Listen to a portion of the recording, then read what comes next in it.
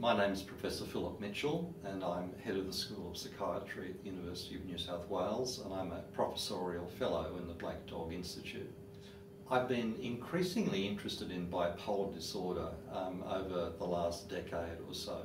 So I'm now starting to focus on studies of young people at high risk for bipolar.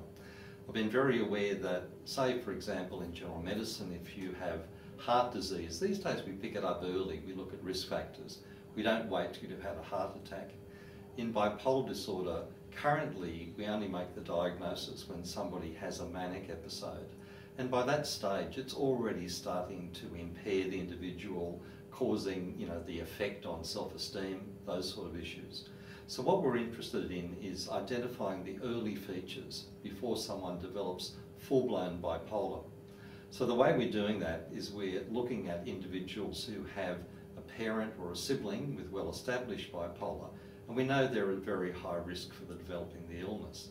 So we're doing detailed assessments on them, genetic, brain imaging, clinical, and we're following them up every year to see who develops bipolar and if we can identify early who's going to be at particular high risk.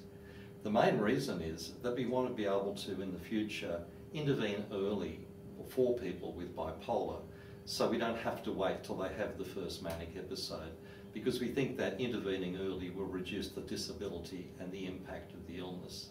We've had some very interesting findings in the first few years of our study, of the Kids and Sibs study. We found that the young people at risk, even though none of them currently have bipolar, that there are differences in their brain imaging. We find that the way that they respond to emotional tasks is different, and that the brain activity is different to young people who come from families without any history of mental illness. And in addition to that, we're finding genetic differences. Worldwide, we were one of the study groups in a big international consortium that identified risk genes to bipolar disorder in people who already have that condition. Now, what we've found in the Kids and Sibs study is that when you look at the young people who are at risk for bipolar, you find that their genetic profile is different. They're more likely to have these bipolar risk genes than the general community, and no one's shown that before. So this is an exciting finding.